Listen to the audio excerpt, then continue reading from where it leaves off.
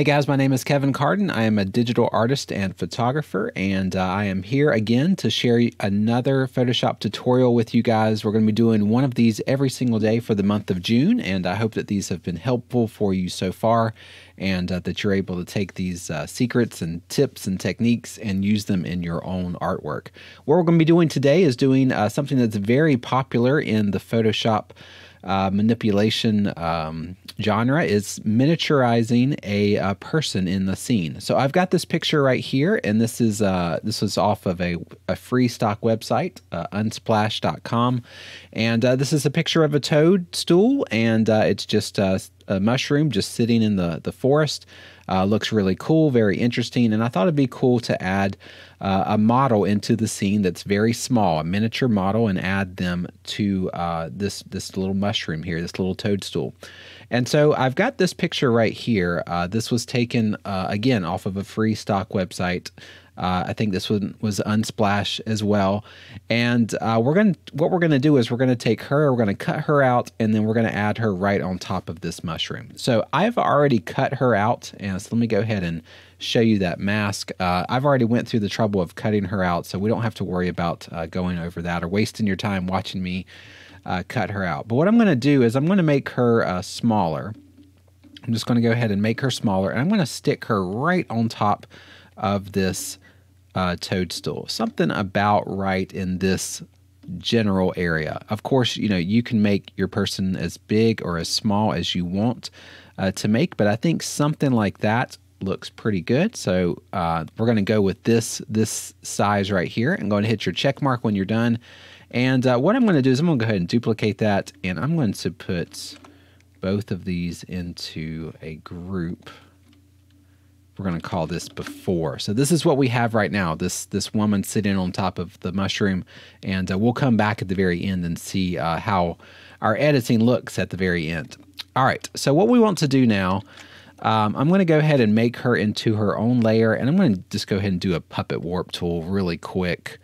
We talked about the puppet warp in other tutorials, but I'm just going to bend that her foot right here, just so it's kind of like more so on the curve of this mushroom. So that's all I did right there. I just kind of moved her foot so it looks like it's actually on the edge of that. So that's just one little tweak there. The next thing I'm going to do is I'm going to go ahead and start working on a shadow on her. So anytime you're going to miniaturize someone, put them into the scene, they need to make sure that they look like they belong. And a shadow is one of the best ways to make it look like they belong. So I'm not going to do anything too complicated here. I'm just going to get a multiply layer and kind of get like one of these dark red colors, maybe a little bit desaturated. And I'm just going to paint. I'm just going to paint like right underneath her, and where her legs and her shoe is interacting with this mushroom. I'm just going to paint a little shadow on here.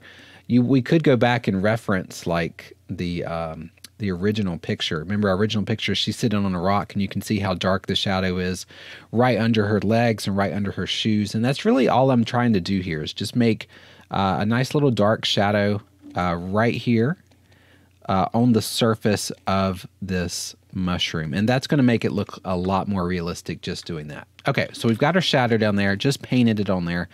Nothing too fancy. Now I'm going to add a little bit more contrast to her. She had, when I took the picture, or when I used the picture, you can see that the contrast is a little bit lower on her than it is in this scene. So I'm just going to get a levels adjustment on the model, and I'm just going to make her a little bit darker, but not too dark. So let's bring our blacks up just a little bit, and then make her a little bit brighter. So I'm just adding a little bit of contrast to match this overall scene. So a little subtle, but I think sometimes matching the contrast is going to help you out in the long run.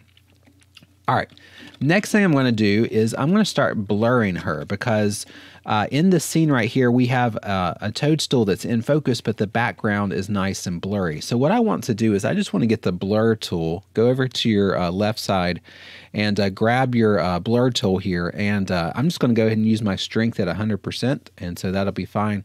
And I'm just going to paint. I'm just going to paint right on like the far ends of her. So like not her face or anything, but like on the edges of her hat, and maybe her little her bag that's on her back, and the parts that are furthest away from the camera, I'm going to kind of try to blur those just a little bit. And what that's going to do, it's going to look like that she is kind of out of focus, at least, the furthest parts away from the camera. Those are going to be out of focus just a little bit. And I think that's going to help make it look like she's in the scene, because you look at this toadstool, the first part is in focus, but the back part starts to go out of focus. And so that's all I'm doing, just very subtle little blurs here, making her look like part of her is out of focus. And that definitely helps sell the miniaturized look when you do that. Okay, so we've got her blurred a little bit on the edges. Now what I'm going to do is start working on some color grade. You could stop right here if you want to stop, and that's fine. But I want to do some little color adjustments that are going to affect everything in the scene. And when I do that, it's going to make it look a lot more realistic. So I'm going to go first thing I'm going to do is I'm going to go right above our background, and I'm going to get a brush tool, and I'm going to get one of these colors here in the back, these kind of light colors. What I'm going to do is I'm going to make a lot of this background a lot brighter. Remember our original picture? She's got like a bright white sky behind her. And so I'm going to make the background for this picture a little bit brighter. Not completely white, but I'm just going to paint some nice little colors, some light colors here in the back, maybe even change that to screen. And I'm going to leave it kind of like that. And I painted too much, though. I painted it over this toadstool. So let's go ahead and mask out where I painted those colors at. So let's make sure we get rid of that. And my shadow is actually going in the air. Make sure your shadow doesn't go in the air. So little things like this. I'm just adding some fog, some atmosphere to the background. Make sure you mask out that toadstool there. And then I'm going to go up on top of everything, up here to the very top, and I'm going to start doing some other things as well. So I'm going to go ahead and take that color in the background, that gray purple color, and I'm going to paint it over everything. So I'm going to paint it like right over the model, right over the mushroom there, right over the edge of the grass here. I'm just going to do that, and I'm going to change that blend mode to lighten, and then I'm going to lower that opacity quite a bit. And what that's doing is it's harmonizing everything together. The model and the mushroom are both being affected by this little fog layer that we have here. Now what I'm going to do is a selective color, and I'm just going to play around with some of these settings on the selective color, especially the blacks. I'm going to make the blacks all get just a little bit lighter, so I'm going to bring my blacks over to the left.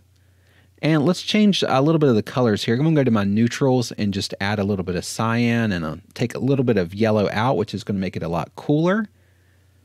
Something like that. I think that's good. And then let's just do one more color grade. I'm going to do a gradient map, and I'm going to do a purple to an orange gradient map. I'm going to change that to lighten, and then bring this opacity down pretty far, like 20%. There we go. All right, so that's pretty much it. Well, I just cut her out. I added a shadow underneath her. I blurred the edges of her, and then I added some color grade and some effects just to make the scene look a little bit more interesting. So this is our before. This is what we started off when we just cut her out and put her into the scene and didn't do any other edits. And then this is what we ended up at the very end. And this looks a lot more believable. It looks a lot more interesting, but it's just cutting out, adding some blurs, adding some shadows, and then working on some color grades and lighting adjustments. And this is one very effective way to make these miniature portraits look a little bit more realistic. But guys, that's all I've got for today. I hope that you enjoyed this one. This one was a little bit longer than 5 minutes. I hope you'll forgive me on that. But I hope that you enjoyed this one, and we'll be back again tomorrow morning with a brand new Photoshop tutorial. See you then, guys.